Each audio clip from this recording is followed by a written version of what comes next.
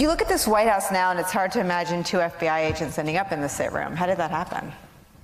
I sent them.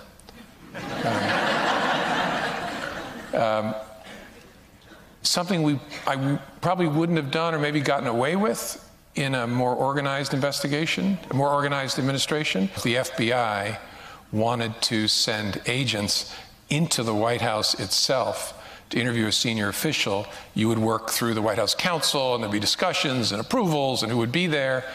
And I thought, it's early enough, let's just send a couple guys over. That was Jim Comey talking about Mike Flynn, who was Donald Trump's first national security advisor. Mike Flynn pleaded guilty to lying to the FBI about his contacts with Russians and became a cooperating witness in the Mueller probe. But the problem with Flynn wasn't just that he lied about his contacts with Russians and got caught doing it. It was that he was a potential target for blackmail by the Russians because they could leverage those lies over him. I asked former FBI Director Jim Comey if Donald Trump didn't pose the same threat. Sally Yates testified before Congress that she had to come over and tell the White House that Mike Flynn was a potential target for blackmail because the Russians knew the truth. Why wouldn't Donald Trump be a similar target for blackmail if until 2 weeks ago, the Russians knew more than we did about Donald Trump's interest in doing business in Moscow? I'm going to be a little careful with you here because I don't want to talk about things I know from the investigation, from the election to when I was fired. It's obviously a concern about any public official if there's significant information that would expose them to embarrassment or to liability that a foreign adversary knows. Those are leverage points. It's the reason we told him about the prostitute business. We didn't know whether it was true or not, and frankly didn't really care, except we wanted to do a defensive briefing. So in case there's something to it, we undermine the adversary's ability to use it as leverage by telling the person who might be blackmailed, look, the FBI knows all about this. Right. Joining us at the table, columnist and author Mike Lupica and former RNC chairman Michael Steele. Heather, Kim, and Frank are all still with us. I mean, Michael Steele, wow. And I have to say, I interviewed him for over an hour. That was the only time he said those words. I have to be careful because of what I know about the investigation from the time starting at his election and going through my firing. The only thing he wouldn't answer was whether or not Donald Trump wasn't a potential target for blackmail. Right, and I think that's the crux of what, sort of feeds this storyline for Mueller, is connecting all those dots. Everyone who's a player, the 14 that have been identified and many others potentially out there who's still going to be named, indicted, or charged in some way, just tells you how deep this really is and how much Donald Trump really should be afraid of what this means for not just his administration, but for him personally.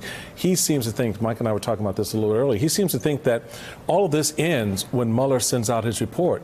I'm like, baby, you've got state charges. You've got probably additional federal charges that could come from this.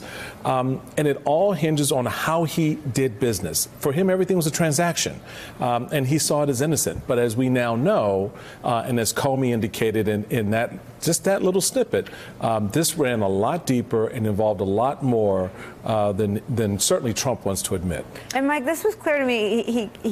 He kept, because we got into the difference between the investigation into Trump's campaign and the Hillary Clinton email investigation, and he kept coming back to the idea that this was a counterintelligence investigation. This involved really bad potential American adversaries, and the reason that wasn't made public was to protect their leads, to protect the evidence. Right. They had 4 people under investigation, 4 Trump associates. I tried guessing, and he wasn't too much help. But what do you make of the fact that Donald Trump was briefed about a P-tape from Moscow because they didn't want him to be blackmailed over that? But we just found out that after he became the nominee of his party, he was still trying to build Trump Tower Moscow.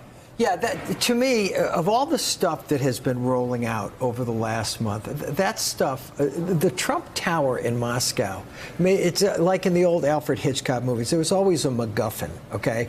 The MacGuffin might turn out to be that deal. Because, Mike and I were talking about this. This is death by 1,000 cuts with Donald Trump right now. It's just, Arthur Ashe once described John McEnroe's tennis game, a nick here, a nick there, and pretty soon you're bleeding to death, okay? And I just wonder if this guy is aware enough to understand how deep these wounds are And I think he has underestimated Mueller from the start. Yeah. This is an incredibly careful man. This man is not going to put a great American life like he's pushing chips to the middle of the table without knowing he has got every T crossed and every I dotted.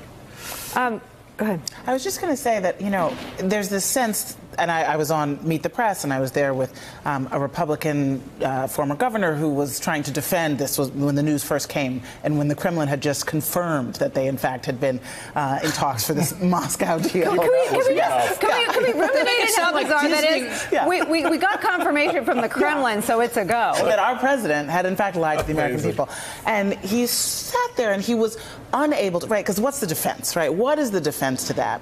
He was unable to acknowledge the facts. And this is what Rand Paul did as well, right, on the campaign finance. He said, well, if you misclassify some things or fill out some forms wrong, that's a big problem. It's like, wait a second, this is hush money.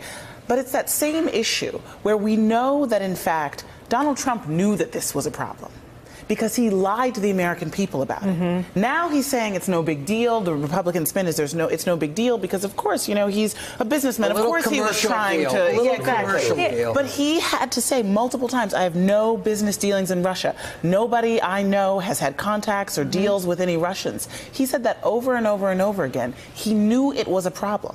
And we have to stay clear about that piece. And it could be an even bigger problem because he lied to the American people, but we don't know what he said to federal investigators. We don't know what everyone in his administration has said to members of Congress. If he lied to them, those are additional felonies in all of this. And the president, to the messaging part, it seems that the focus, at least up until now, has been trying to discredit Robert Mueller personally, as if that's going to end this in some way. And there has been little, if any, defense on the facts of what's happening. Now we're saying, well, this is just a private transaction. I think that's one of the first times that we're actually seeing, Let me bring Frank in. Frank, what did you hear when you heard the former director of the FBI describe sort of how careful he had to be in answering, just the cable host asking if the president wasn't just like Mike Flynn and that the Russians knew something we didn't know, and he would have had an interest in keeping that secret?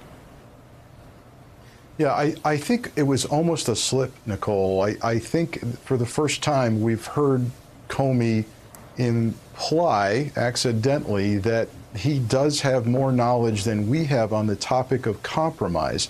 And I'm not necessarily saying that has to do with the infamous allegations involving the Ritz-Carlton Moscow, but I think it has to do with something. And he knows more investigatively from his days as director.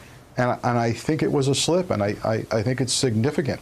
I also, Nicolle, want to bring up a related issue on this compromise thing, and that is that I've not seen fully explored, and that's the issue of conflict of interest. Now, what I mean by that is, let's assume as the days unfold, we have decisions that have to be made on a geopolitical scale involving Russia, whether it's a submarine off our coast, whether it's naval aggression against Ukraine, whether it's Crimea or Chechnya.